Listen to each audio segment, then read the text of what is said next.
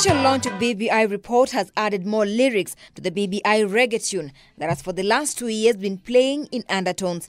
Among the gains made from the report is the increase in revenue allocation to counties from the current 15% to 35%, a move that has been well received by the Council of Governors, the main custodians of the county cash.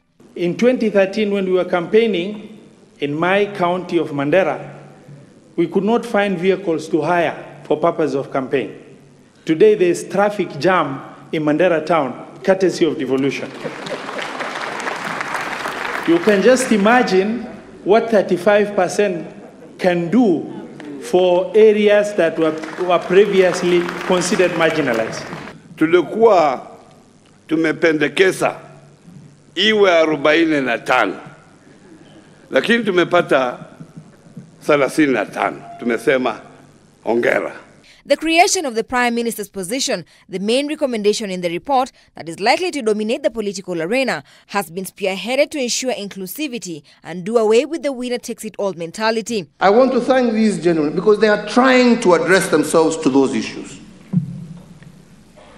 Because until we do, our politics will consistently be negative.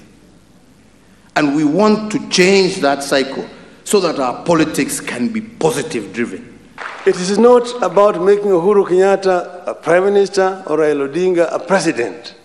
And Raila Odinga has never declared, and I want to tell the Standard newspaper, anywhere that he wants to run for presidency in 2022.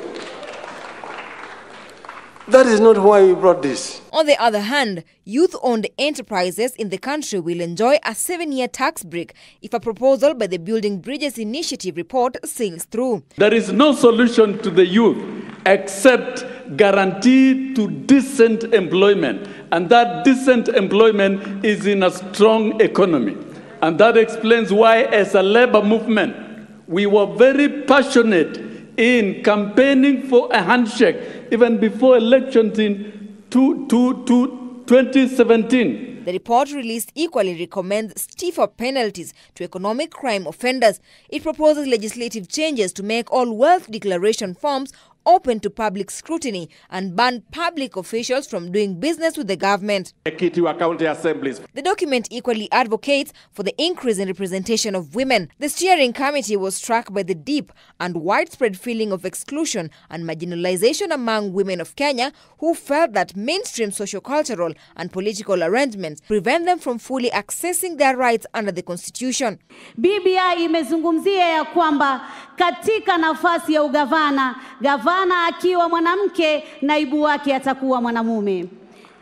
Hivyo basi, jambo hili litaweza kutupatia ngazi sisi kama kina mama wa taifa la Kenya tuweze kupata hatua ya kuingia katika uongozi wa ugavana katika kaunti zetu. Vile vile katika seneta, sasa hivi tulikuwa tuna masenesa wateuliwa 16 na wale 3 tu wachache waliochaguliwa. Lakini sasa tutapata sauti ya kina mama waliochaguliwa kikura watakao kuwa na haki ya kupiga kura pale katika bunge la seneti na kuweza kufanya maamuzi ya kuhusu mambo ya county government zetu pale mashinani. The head of state has since cautioned the political class against trivializing the document and encouraged them to show statesmanship by constructively discussing proposals contained in the document. Dana Rose, K24.